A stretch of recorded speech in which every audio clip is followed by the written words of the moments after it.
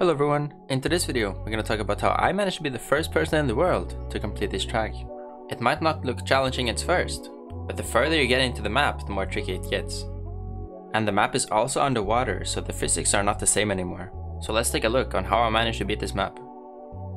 First checkpoint is just to climb over a wall. This is not really that difficult, because all you have to do here is enter the wall slowly and keep your car straight up the wall. And now when the first checkpoint is reached, we need to figure out how to get to the second one. And on this checkpoint we have to somehow climb over the wall, which you do by crashing this right wall and hoping for your cars to bounce enough up. And when you have your two wheels on the border, all you have to do is crawl your way over to checkpoint 2. On the next checkpoint there's 3 difficult things you have to do. First, you have to bonk the wall and climb up the wall just like the last checkpoint. And when you have one wheel on the border, you have to steer your car just enough for your car to get grip with your right wheel on the grass.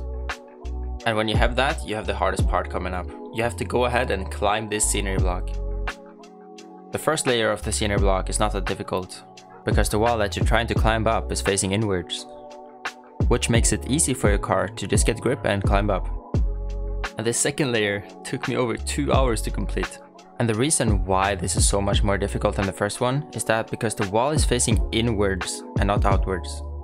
So it just doesn't make much sense how to complete this.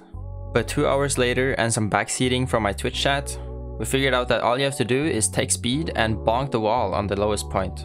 And then hopefully get some height, just like we did on the other checkpoint. And when you have that height, it's GG's. Because the last one is insanely slanted inwards and you can easily climb it. And slowly make your way into checkpoint 3. On this checkpoint, you have to first climb up the checkpoint itself, and then jump over to the black ledge.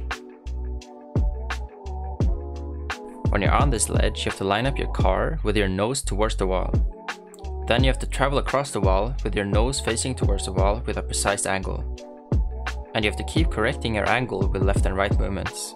This trick has also been used in many khaki maps before, and if you don't know what khaki is, don't worry. And then, if you do this correct, you will end up on the platform on the other side, which takes us to checkpoint 4. On this checkpoint you have to do a ledge boost. And a ledge boost is performed by having only your front left wheel on the platform while facing the wall. Then you give full gas and your car will start climbing up the wall. Then you just have to do corrections for your car to go a tiny bit left and land on the platform. And then you just cruise your way over to the last checkpoint. Checkpoint 5. And here you have to go under the block where the reactor is. Then go straight out to the left and hit the left wall so your car sticks to the wall because you have the reactor down. Then go down and get grip under the block. Then crawl carefully forwards into the next reactor. And now when you've entered the reactor, you can take a breather because as long as you're on this reactor you won't fall off. Then when you feel like you're ready, you want to line your car up in the middle because now you're gonna launch off and try to hit a ring finish in the air. So when I feel like I'm ready, I go for it.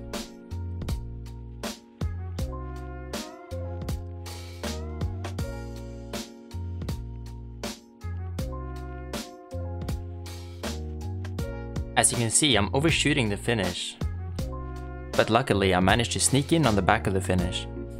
And this is how I completed one of the hardest water maps in the game. And thank you Sasui for making this map. Without you, this video wouldn't be possible.